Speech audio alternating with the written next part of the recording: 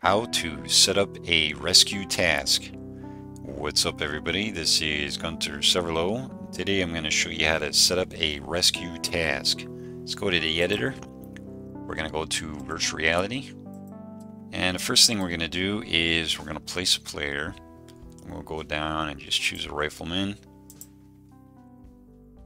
And we don't have to do nothing with the player, so we could just leave him be. And then for our rescue, we're going to use a civilian, and he's going to be a scientist. We're going to place him right here, and we're going to face him this way.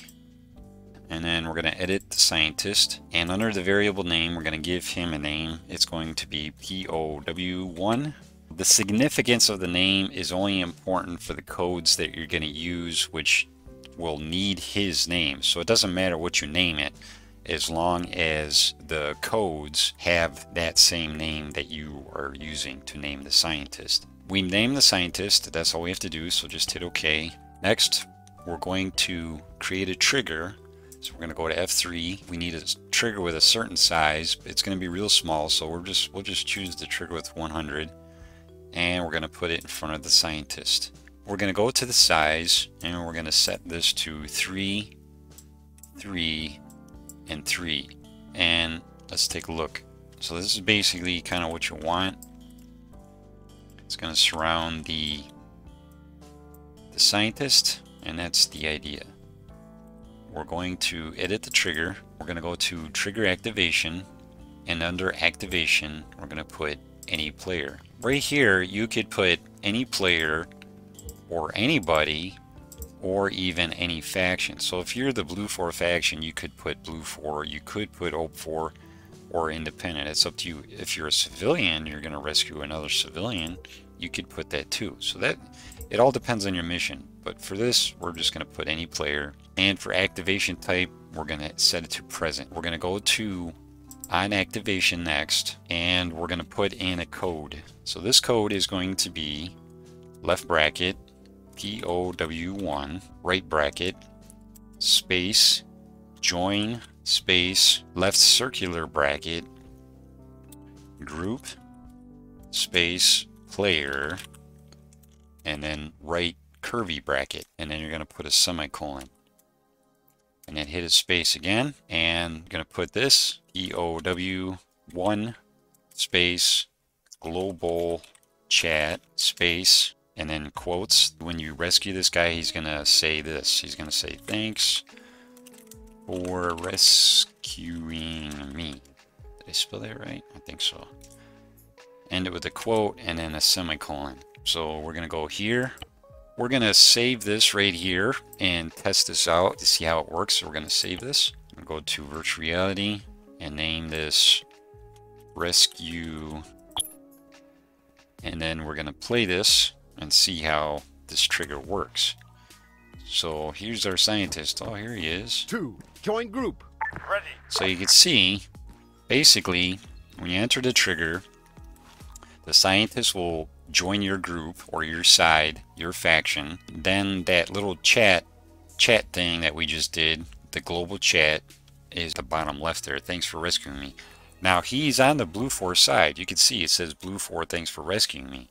So just keep that in mind. He's joined your group. All right. So now we know that works. Let's go back to the editor. Okay. Now that we have that set up, we're gonna build something small. So we're gonna go to F1. I'm going to go to props, I'm going to go to wall, and I'm just going to set up something. You'll see what we're doing. I'm going to go down to military, and we're going to put down a couple of blocks. You don't have to do this. This is mainly for demonstration, just to enclose something that we're going to build. But if you want to follow along and do this, then you could do that. I'm just creating an enclosure just so that we have a place for what we're going to do. Alright, so that's all we need to do. Remember, this is not required. This is just something I just want to create a container. So we're going to go to F3 again. We're going to choose the top trigger with no size, and we're going to place it in the middle. We're going to edit the trigger. Under condition, we're going to just delete this, and we're going to put alive space POW1, and that's it. Now you have a trigger. Next, we're going to go to F5 for systems, and then we're going to go to Intel, and then we're going to go to set task state. So we're going to put this right here. We're going to edit it, and we're going to set this to failed, which is the one with the X. Hit OK, and then that's all you have to do for that part. Next, go back to the trigger, right click it, and then go on the top where it says connect, go to where it says sync to, and just click on that, and you should have a little line coming off your mouse, and just connect that to the set task state that we just placed. And then click again so everything's not highlighted. Next, we're going to go to where it says create task under Intel. I'm going to go down a little bit from the first task, place that. We're going to double click this. The first thing you want to do is you just ignore all this, just go down to where it says owner, and we're going to set this to blue 4, and because we're on the blue 4 side. So just remember, if you're on the O4 side, put O4. If you're on independent, put independent. If you're a civilian, put a civilian. But since we're blue 4, we're going to have it on blue 4. Task ID, parent ID, just ignore those. Unless you have multiple tasks, then you could start doing that. But for this, we don't need it. For the title, you're going to want a title for your task. So this one's going to be Rescue the Scientist. In the description, we're going to put our scientist was kidnapped by a local terrorist group. We need you to rescue him and bring him back to base. We say and return him back to base, period. That's pretty good. Alright, so that gives us a description, gives you an idea of what the task is for and a reason for going to get the scientist. So we're going to go down now, and we're going to go to destination. Now for this one, we don't need the destination or anything. You could set a destination in your mission if you want, but we're just going to disable this. For the state, we're going to put created because this is going to create the task. And task type is the little icon that you'll see. So this one, we're going to go down to where it says help, and you get the little handshake icon thing there. That's basically it for the setting create task. So hit OK, and that sets that. Next, what you're going to do is you're going to go back to set task state for the one that's failed, and you're going to right click that. You're going to go to connect. You're going to sync this to the create task module that we just created. Next, we're going to go back to the Intel section, and we're going to choose a set task state again. I'm going to place that under this guy,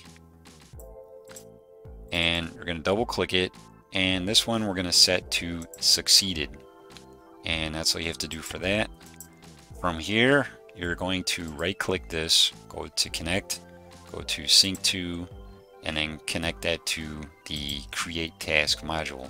Next, we're going to go to triggers, and we're going to go to a trigger with a size 100 meters. We're going to place that right about here, and then we're going to edit it. We're going to set this to 5, 5, and 3. We're going to make this square. Hit OK for now. That's pretty big. So let's go down to 3, 3, and this is about the size I want, somewhat. So let's go like this. This is about what I want, what I need. Now you see why I created this kind of boundary, just to give me an idea of where to put this guy. Alright, so now we have the trigger. Right click the trigger, go to connect, and sync to the succeeded task state. And that's it for that part. Next, we're going to edit the trigger. You're under activation, you're going to put anybody present. You don't need to specify Blue 4 or anybody else. You just put anybody present. And then under condition, remove that. You're going to put POW1 space in this list, semicolon. So remember, POW1 in this list. This list will be one word, and then you're going to end it with a semicolon. We're going to go to on activation, and we're going to type out another code. And this one's going to be left bracket, POW1, right bracket, space, join silent. That's going to be one word. And then you're going to go space, and you're going to go group NULL, which is group null, and then semicolon. Basically, that's it. Alright, so that's our task. Let's save that, and let's test it out. Alright, so here's our scientist. 2. Join group. Ready. And we're going to tell him to Form get file. into the file. And next, we're going to tell him to 2. Move up. On the way. There you go. Alright, so let's restart that. So now I'm going to point out a couple things. Player enters 2. the trigger. Join group. Ready. The scientist joins the player group. Form file. If we go to the map and we go to tasks, it'll say rescue the scientist with our little handshake icon. Then as we described, our scientist was kidnapped by a local terrorist group. We need you to rescue him and return him back to base. When the scientist enters this trigger, which is here, which you've seen earlier, he basically gets removed from your group, as you noticed, and he returns back to a civilian state. So there's two things here. When he enters the trigger, that means the task has succeeded. All right, so let's send him to the trigger. 2. Move up. On the way. Alright, task completed, which means the task succeeded. Let's restart it again. There's two situations here. Let's say that the scientist gets killed. The scientist gets killed, you fail the task. So if you go to tasks, you can see it's kind of shaded or whited out or whatever. So you can't do nothing now. The task is over with. You failed that objective. Now you could sync this with something where you fail the mission if you wanted to do that, or it could just be a failed task. So let's restart again. It doesn't matter whether he's part of your group or not. So if we enter the trigger 2. Join group. and somehow, let's say I rescued him and we're headed back to the base, right? The terrorists are shooting at us, you know, they're following us, they're shooting at us, taking pot shots, whatever, and they get him. The task still fails. So let's go back to the editor. When the player enters the trigger, so we have any player present, the POW, which is the scientist, will join the player. Then the POW will basically, you know, say thank you, whatever you want him to say. And then from there, there's two possibilities. If the scientist gets killed, we have a failed task. If he doesn't get killed and then he enters this trigger, then we're going to have task succeeded. And the set task state is basically what shows up on your map. Alright guys, there's something I'd like to show you on how you could set this up. We're going to go to a mission that I built. Alright, what I want to do real quick is give you an idea of what you could do with this task. This is where I got this rescue the scientist idea, because I pulled this from my mission. So basically, we go to the base here. You could see I have a base for setting up to rescue a scientist. And here's the task that I created. It was rescue the scientist, and basically what I had for my mission was a scientist was being flown to our western FOB when his helicopter was shot down near the enemy AO. We believe he is being held prisoner in one of the ISIL occupied compounds. locate and bring him back to base. And this was set to created. The task type was help as we set up. There was no destination for it, and I was playing as Blue Force. So basically just as we did in this tutorial. So then we had that, and then we had a failed task state in case he died. We had a succeeded task state in case he was rescued, and then you would bring him in to this building, which was here, and then you go into the trigger itself. So we had POW1 in this list. Let's go to where the scientist is actually at. So basically with the story, I set this up as a prop. The scientist helicopter was shot down. These guys are in the air on purpose because when you start the mission, these guys are actually fall to the ground and they're dead. So they're basically dead pilots. When you find the helicopters, they're laying there dead, and then the scientist is nowhere to be found. And this is a smoke module, so you'll see that he got shot down. So if we go to where the scientist is at, he's in the AO, or the area of where the terrorists are. And this is our scientist right here.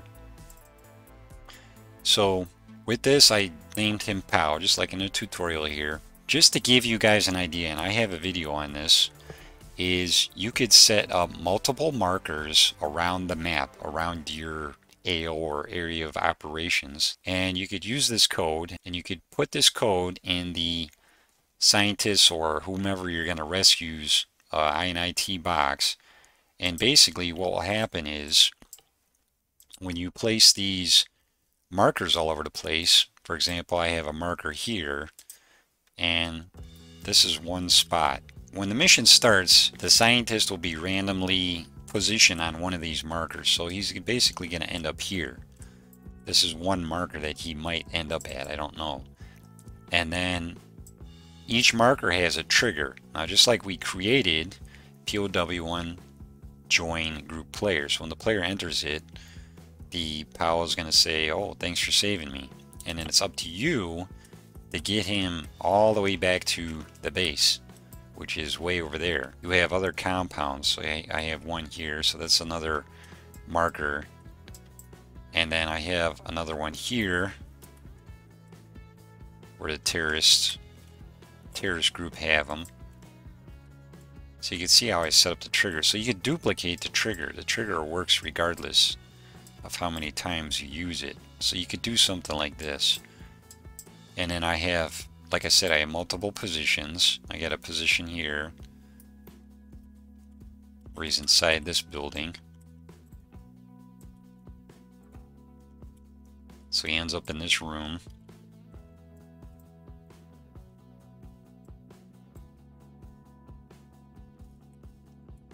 Or he ends up over here in my place building, in this building, in this room. Or he ends up here in this building, or in this compound, or over here, or over here. I want to conclude this tutorial. I hope you guys learned something, and I hope you guys find this useful. I want to thank you guys for watching, and I will catch you guys on the next video. Bye.